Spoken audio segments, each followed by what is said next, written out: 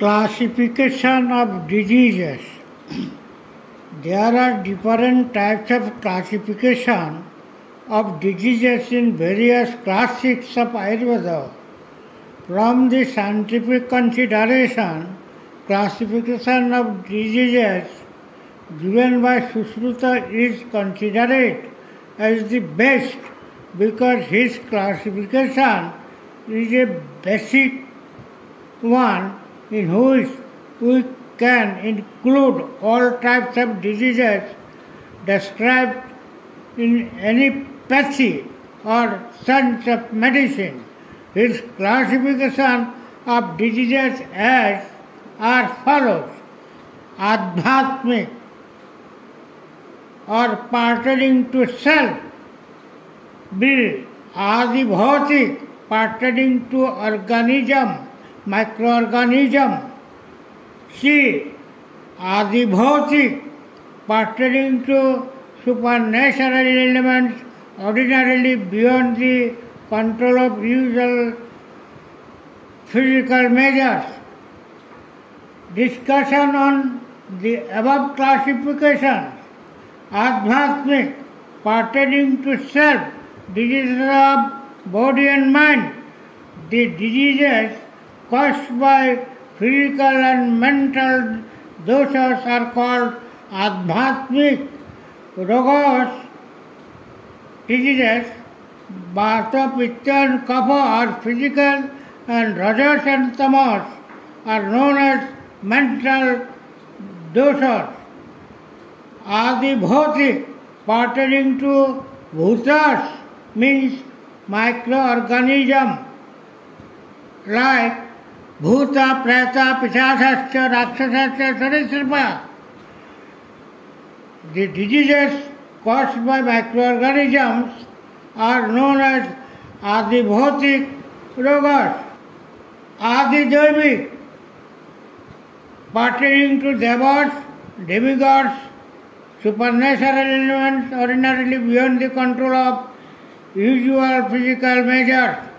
The diseases caused by supernatural elements beyond the usual control of human beings and pertaining to Daiva karma or karma phala. Our past deeds are called as Adidaivika rogas. Subdivisions of Adhyatmic roga. Adhyatmic diseases are further subdivided into three categories according to their origin. Adibala pravritta or genetic disease. The diseases which are caused by factors prior to birth or prior to conception are called Adibala pravritta.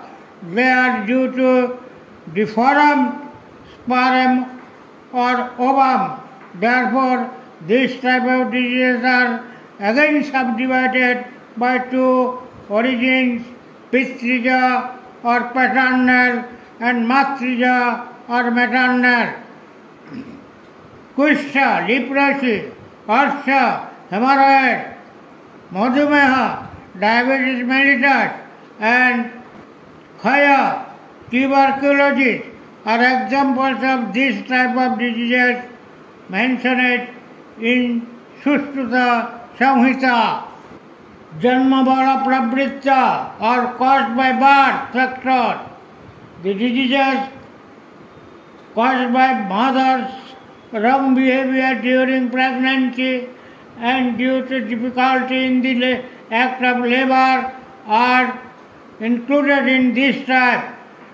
These diseases are also subdivided into two types, Vaja Rasakrita এবং Dorita Apachara Krita. Rasakrita. Rasakrita means due to defective circulation of nutritive element from mothers to her child. Examples of this type diseases are lameness, blindness, deafness, nasal speech, dwarfism, etc. Dorida apacharaja krita. Dorida means the desire of mothers in pregnancy for a particular food or particular regimen. If such desires are not fulfilled, it affects the fetus and produces some disorders. Dosha pravritta, endogenic diseases. These diseases caused by physical doshas like vata, pitta and kapha, and mental doshas like rajas and tamas are called dosha pravritta rogas. Usually they are caused by apocham, means unwholesome diet and behavior. In the case of physical diseases, they are again subdivided into two types.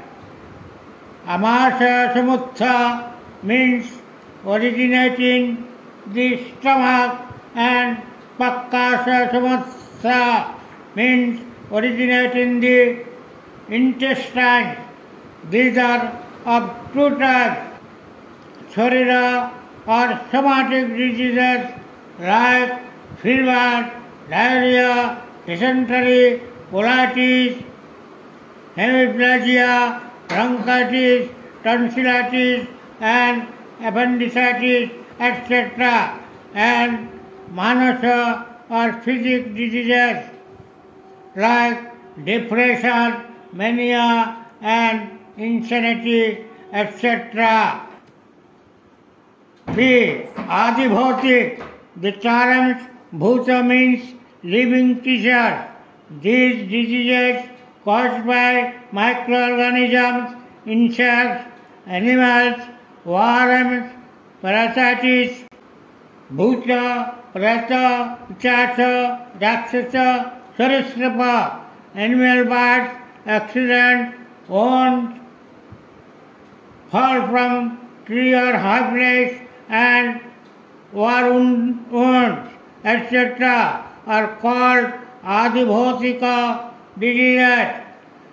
They are also known as sanghata vala pravritta.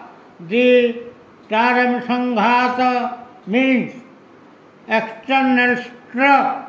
All exogenous diseases are included in this group. They are also subdivided into two types.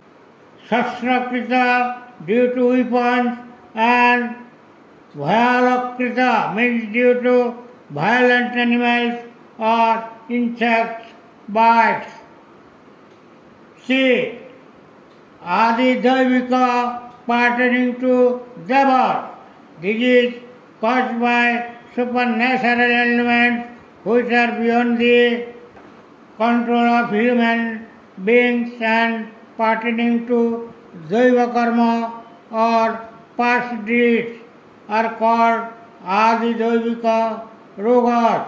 These types of diseases are subdivided into Kala Bala Pravritta, Daiva Bala Pravritta, and Svabha Bala Pravritta. A. Kala Bala Pravritta pertaining to seasons. Diseases produced by abnormal condition of seasons are under this group. These diseases are subdivided into two types: Vaja, Vyapanna, Ritukrita, or abnormality in the season, abnormality of the season. Diseases like summer diarrhea, dyspepsia, heaviness in head, hay fever, etc. are diseases of this group. Udvapanna, Ritukrita, or by without abnormality of season, diseases like burning sensation, tremor, heaviness, obesity, etc. are example of this group. B. Daivabala pravritta pertaining to devas, diseases pertaining to the Daiva or past deeds. Abhishapa or implication of Guru, teacher, Siddha, sage, Rishi, ascetic and Abhichara, deeds of unbalanced people who know the negative type of mantras and other wholesome contracts are included in this type. These are subdivided into the following group. Vidyut asanikrita, caused by electricity and lightning. Pishashadikrita, caused by devils, ghosts, etc. Samsargaja, caused by contact with disease person such as AIDS, venereal disease, tuberculosis, etc. Akasmic, sudden, onset without known contract or contagious reason. Natural causes like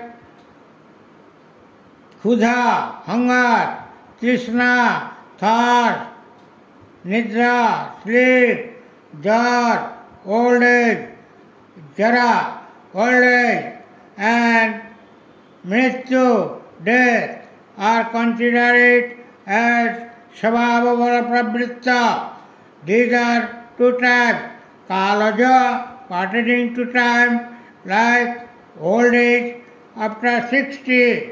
The second type is Akalaja, pertaining to unusual time, like early old age, excessive sleep, excessive hunger, insomnia, etc. Therefore, groups of diseases in Ayurveda, especially in Sushruta Samhita, are 7, and all types of diseases are included in this group of ways of prevention of diseases.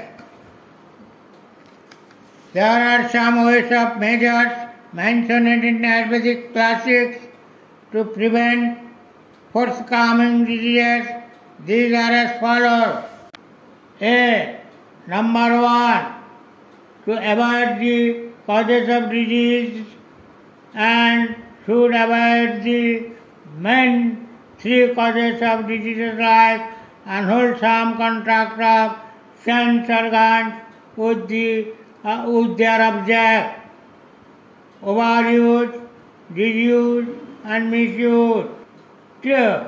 Intellectual mistake or ignorance of the true nature of the self. 3. Non-attention to safety measures when there are seasons, able climatic conditions. B. Dinacharya or daily routine and Ritucharya or seasonal routine mentioned in the Ayurvedic texts should be followed. C.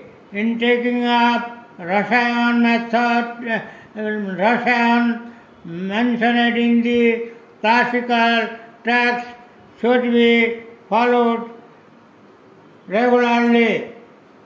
D. Ayurvedic code of conduct should be followed. Thank you.